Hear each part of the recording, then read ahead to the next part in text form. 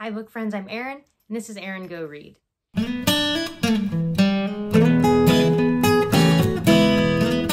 It's February 1st, and this is my February TBR. I have a couple things at play this month to consider, so I will not be telling you the books that I will be judging for the BookTube prize. The judging starts February 1st and goes through the end of March, so I have 2 months to read 6 books. I've already read 2 of the books on the first grouping that I have of all fiction books, and I do plan to reread at least one of those. So I hope to read 2 to 3 of those books this month as well. And then I have a couple books that I am finishing up from last month, and I have some books for Black History Month. So we'll start off with my Down the Rabbit Hole with Alice project. So starting with Alice in Wonderland, I basically plan to jump from book to book based on this book made me think of this book, and on and on and on. So from Alice's Adventures in Wonderland and Through the Looking Glass, I'm going to go to In an Absent Dream by Seanan McGuire. So this is a series that I've been interested in. It involves a home or a school where kids from literature who have been into portal worlds come, because no one can kind of understand what that has been like to have gone to this other world and now just and then be back in the real world. And so Alice goes to a portal world, goes to Wonderland, and so that's how I got to In an Absent Dream. Also, it's a nice short book, so that should help. And then I'm about a third of the way through Things in Jars by Jess. This is a kind of a dark mystery. So Bridie, our main character, is some sort of like private investigator. A man's daughter, Christabel, has gone missing, but he doesn't want to go tell the police because there's something very different about Christabel, and he won't even tell Bridie, the woman he's counting on finding his daughter, exactly what's going on. So there's a lot of mystery shrouded in this, a lot of dark things. Also, a dead boxer, Ruby, is kind of following Bridie along and is like her almost like sidekick, and nobody else can see him. He's just this ghost that is just conversing with her along the way. I'm not loving it as much as I would want to, and I think it's mostly to do with I have a bit of a book hangover from Dear Edward, which you'll see talked about in my vlog and in my January wrap up later on.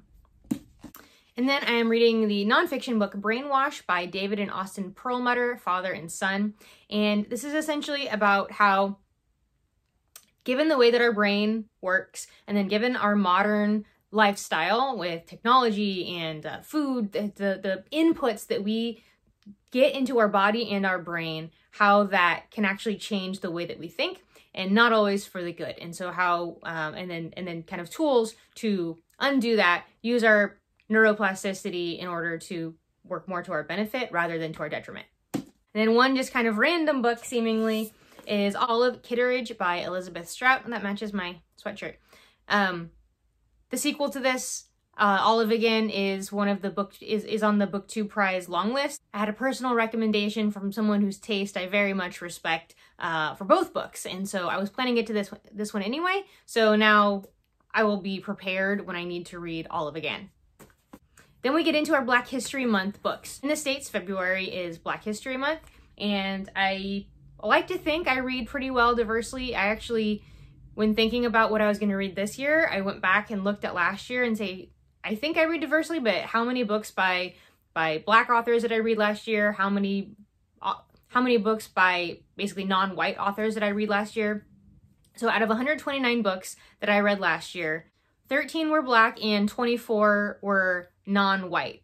Not great numbers. I definitely thought I had read more diversely than that. I think a big part of it is it's just not something I think of necessarily when I'm reading a book. Other than Black History Month, it's specifically a time where I'm focused on reading diversely, particularly reading Black authors. But as I was going through the list of the books that I read last year, there were a whole bunch of authors that I had to look up because I didn't know what they looked like. And every single one of them that I ended up looking up turned out to be white. But anyway, I have 2 fiction and 2 nonfiction books, and these fiction books are kind of part of my desire to kind of read the canon, and these books are on the PBS Great American Read list, and I think one is on the BBC books that changed our world or influenced or shaped our world, the BBC's books that shaped our world list. So the first is Zora Neale Hurston's Their Eyes Were Watching God. And this story is about our main character, Janie Crawford, a Black woman, about her marriages, her love, her life in the Deep South. And I think everyone I know who's read this has nothing but great things to say about it. I know the challenging part is the very thick dialect, but I've heard that once you kind of get into it, then it's not a problem. So yeah, looking forward to that. And then we have Chinua Achebe's Things Fall Apart, and really all I know about this story is it has to do with British colonialism in Africa. And then we have a couple nonfiction books. I picked this up just recently. This is The Source of Self-Regard by Toni Morrison, and this is like an essay collection. There's like speeches in here. So this sounds like a really interesting look into Toni Morrison's mind. I've only read one book by her. I read Beloved last year, I think during Black History Month, but it might have been later in the year, I'm not sure. And then we have a memoir by Jesmyn Ward. This is Men We Reaped. I read one of her novels last year, Sing Unburied Sing, and I absolutely loved it. The thing that really stood out to me about her writing, at least in her fiction writing, was that she can write such terrible things in a beautiful way. So there's this really interesting kind of juxtaposition between this beautiful writing but terrible subject matter. And I'm interested to see how that translates into a memoir. So these are the 8 books that I plan to read in the month of February. Fortunately, it's a leap year, so I have that one extra day. I think I'm gonna need it. I will probably end up having to do some of these via audiobook in order to get through them all. I'd love to know if you're participating in Black History Month and what you're choosing to read for that, or have you read any of these? Thank you for watching. See you around the tubes.